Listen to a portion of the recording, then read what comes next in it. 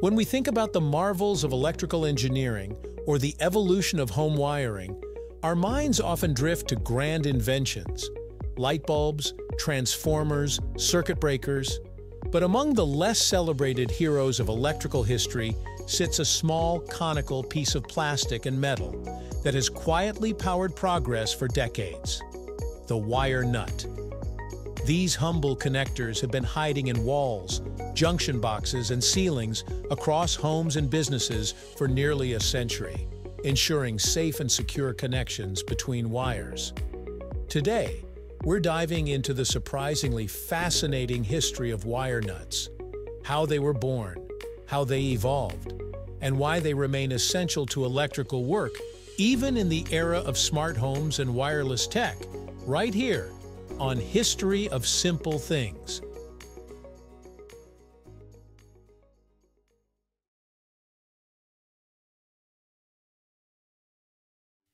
To understand the wire nut's significance, let's rewind to the early 1900s.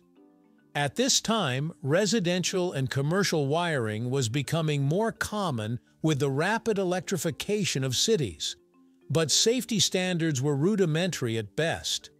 In those days, electricians would often twist bare wires together by hand and cover the exposed metal with cloth tape or friction tape to prevent shorts or shocks.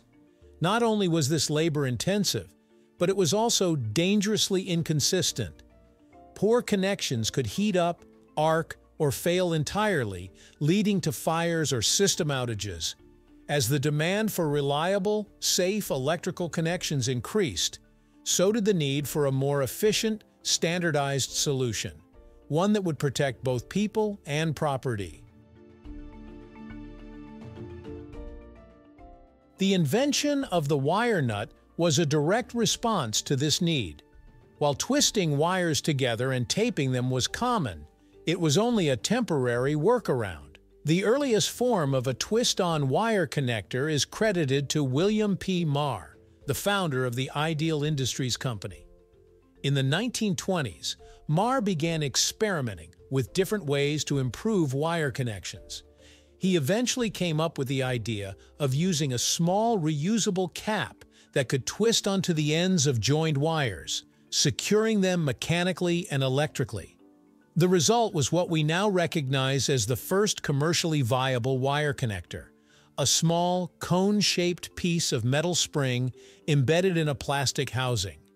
This simple, intuitive design meant that anyone, from seasoned electricians to DIY homeowners, could safely join wires without tape or solder. Marr's invention hit the market in the 1920s and quickly gained popularity, especially among electricians who were looking for quicker, safer methods of making connections. Ideal Industries called this product the wire nut, and it became the standard term for twist-on wire connectors. Interestingly, wire nut is actually a trademarked name by Ideal Industries, although the term has become genericized in everyday usage, much like Kleenex or Velcro. The name stuck, and so did the product, thanks to its durability, ease of use, and the sheer genius of its simplicity. The design has evolved over the years, but the basic principle has remained unchanged. Twist it on, and you have a secure connection. Through the mid-20th century, wire nuts saw several refinements. Manufacturers began to experiment with different materials to improve grip, insulation, and conductivity. Originally made with a metal spring and a bakelite or phenolic plastic shell, wire nuts eventually transitioned to thermoplastic shells that were more durable and flexible. Engineers also began tweaking the shape, adding wings or ribbed sides for better torque and grip, especially when working in tight spaces or with gloves on. Some wire nuts were designed to handle specific wire gauges or combinations of wires, while others came pre-filled with insulating compounds to make them more suitable for damp or outdoor environments. These incremental innovations kept the wire nut relevant as building codes and safety standards continued to evolve. By the 1960s and 70s, the wire nut had become a staple in North American wiring.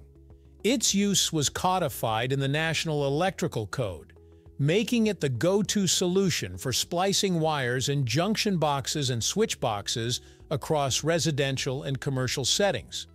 Competitors entered the market, introducing their own versions and expanding the range of available options.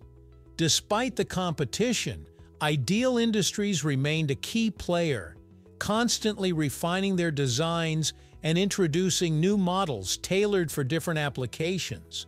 The company even produced color-coded wire nuts to indicate their size and capacity, further simplifying the job for electricians and inspectors alike.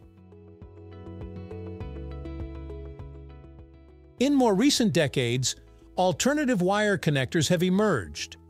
Push-in connectors, lever-style connectors, and even screw terminal blocks. These new methods offer certain advantages such as reusability, clarity of connection, and ease of testing. However, the wire nut still holds a dominant position in the field. Why? Because it works. It's inexpensive, effective, and widely understood. For many electricians, it's muscle memory. Strip the wires, twist them together, cap them off with a wire nut, and move on. That tactile familiarity, combined with nearly a century of reliability, means the wire nut isn't going anywhere anytime soon. Today, wire nuts are used in millions of homes, offices, and industrial buildings around the world. They're produced by several manufacturers, available in countless sizes and configurations, and remain a required part of most building codes in the United States. They've become so integrated into electrical work that many people take them for granted. But behind every twist of a wire nut is a legacy of problem-solving, experimentation, and a commitment to safety that stretches back nearly a century. So next time you flip a light switch or plug in a device, take a moment to think about the connections behind the scenes. The wire nut may not be glamorous, but it's a quiet cornerstone of modern life, one twist at a time. Thank you for watching. If you have suggestions for our next video, feel free to share them in the comments below. We'll be sure to give you an acknowledgement for your contribution. Thank you for joining us on this journey through the history of simple things. Don't forget to like, subscribe, and stay tuned for more stories woven through the smallest details.